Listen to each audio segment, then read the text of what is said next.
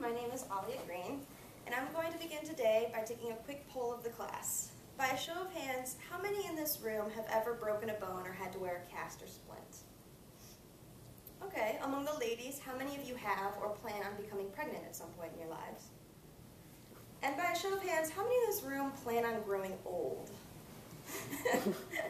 Well, whether you may not know it, these are all types of disability, and they can occur at any point in your lives.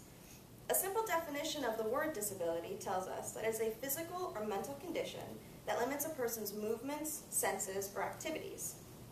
As you can see, this is a kind of broad definition, and it's not just about the word diagnosis. Disability does not have to be about a permanent illness or condition. It can be temporary, it can be short-term, and it can happen frequently throughout our lives. Today I'm going to discuss 3 different types of these kinds of disabilities: disability due to injury, disability due to pregnancy, and disability due to aging. First, I'm going to discuss disability due to injury. Temporary disability can occur when one experiences an accidental injury. Breaks and sprains to major bones and muscles can cause a sudden lack in your mobility. If you have to wear a cast or use crutches, this can make your mobility even worse. And you can have difficulty with your daily tasks and chores. Recovery from major surgeries can also greatly immobilize you. Bed rest is often required to help you heal, and you may need assistance with things like dressing, bathing, and eating, all your daily tasks. Because these instances are so common, the Bureau of Motor Vehicles even issues temporary disability parking placards, so people with these kinds of injuries can park in handicap spots that are closer to the doors. According to the BMV website for Ohio, if the disabling condition is 6 months or less, a temporary placard can be issued. Next, I'm going to discuss disability due to pregnancy. Pregnancy can be a very disabling condition, and it will happen to most women throughout their lives. According to the Center for Disease Control's National Vital Statistics Report, in 2010, the preliminary estimate of registered births for the United States was 4,279,000. And these numbers do not even include all pregnancies, such as those that are stillborn or not carried to full term. Some of the things that can make pregnancy disabling include limited mobility, digestive system disruptions, and chemical and hormonal changes that can alter your mental state. Women who have abnormal or high-risk pregnancies can even experience worse conditions. Jeanette Cox, Associate Professor of Law at the University of Dayton, describes in her study, Pregnancy as Disability and the amended Americans with Disabilities Act, that pregnancy needs to be redefined.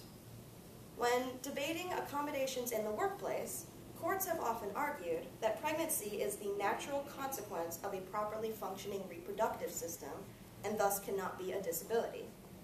However, Cox's article challenges that idea and states that a medical diagnosis of defect should not be a prerequisite to disability accommodation eligibility. Because of this, in 2008, an amendment was made to the Americans with Disabilities Act to help broaden the protection of rights to people who have temporary disabilities, such as those experienced during pregnancy. Finally, I'm going to discuss disability due to aging. As the body ages, it naturally begins to break down. Some typical ailments that one can experience include hearing loss, vision impairment, arthritis, and muscle weakness. And these symptoms can start as early as your midlife. To help better understand the process of aging, the Massachusetts Institute of Technology has developed a suit called AGNES, which stands for the Age Gain Now Empathy System. According to the Age Lab website at MIT, this suit has been calibrated to approximate the motor, visual, flexibility, dexterity, and strength of a person in their mid-70s. In other words, when this suit is worn, it helps let a person experience what it is like to be aging right now and can help them gain empathy and to adapt to the environment right now before it happens. Aside from the MIT Agnes suit, there is an entire industry out there for people who are aging of adaptive equipment and technology, because it is something that will happen to everyone as they get older.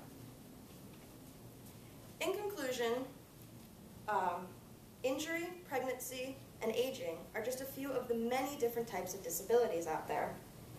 Even if you happen to never be affected by one of these, chances are you'll know someone who will.